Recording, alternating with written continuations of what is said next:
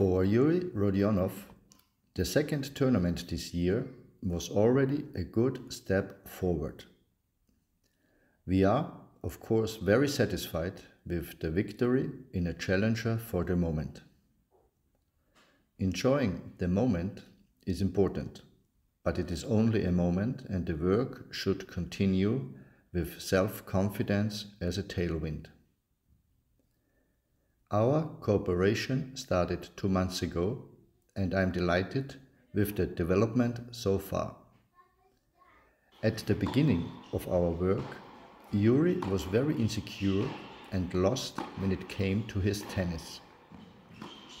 My first task was to give him a basic concept that would allow him to find his game again. When Jurij embodies the necessary calmness on the court, he can play to his strengths. I think we have succeeded on that for the time being. The next part will be more difficult as it involves working step by steps on the things that cause Jurij difficulties in the match. From my point of view, the timing is therefore important as to when, which aspects can be worked on. From Jurij's side, the willingness to implement it is required. You can't say that Jurij is an easy guy, but special types usually have more room for improvement if you manage to guide them in the right direction. But that involves leading and being led, which is the next important task. Unfortunately, Jurij bruised his big toe in the final due to a hot heated action. As a result, hardly any training was possible this week. We will see if he will be ready for the next tournament. Another surprise for me was the call from Matej Dodig, an 18-year-old Croatian player with great potential, asked if he could reintegrate into our group.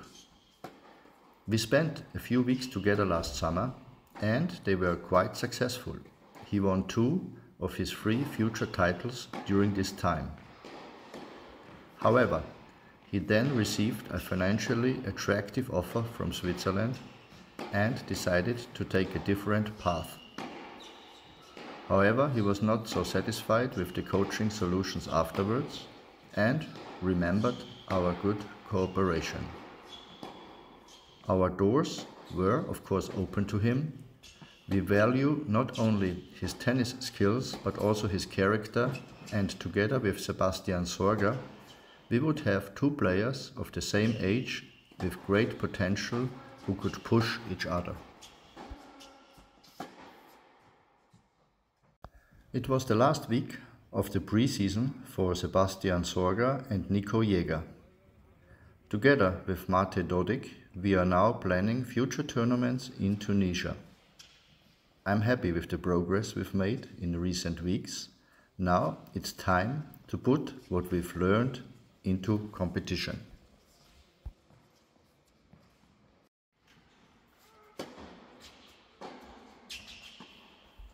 The first few weeks of the year were a very intense time for my partner Ivan Galic and me.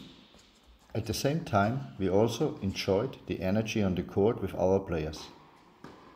With the start of the tournaments, good planning is again required on our part. So it won't get boring for us. Now we will see how the start of the competition goes. I hope to see you in the next video.